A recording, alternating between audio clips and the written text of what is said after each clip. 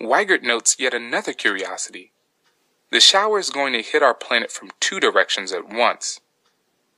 When Earth passes through the debris stream, we will encounter two populations of comet dust. One swarm of dust will be following Comet ISON into the Sun. Another swarm will be moving in the opposite direction, pushed away from the Sun by solar radiation pressure. Weigert notes yet another curiosity. The shower is going to hit our planet from two directions at once. When Earth passes through the debris stream, we will encounter two populations of comet dust. One swarm of dust will be following Comet ISON into the Sun. Another swarm will be moving in the opposite direction, pushed away from the Sun by solar radiation pressure. Weigert notes yet another curiosity. The shower is going to hit our planet from two directions at once.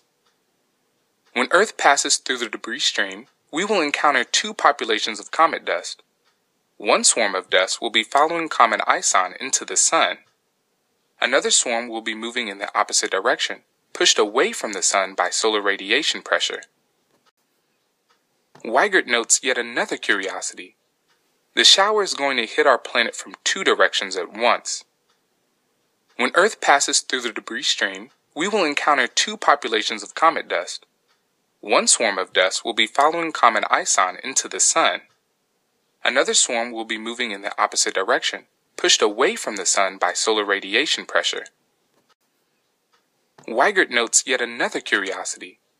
The shower is going to hit our planet from two directions at once.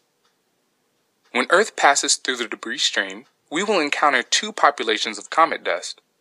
One swarm of dust will be following Comet ISON into the Sun.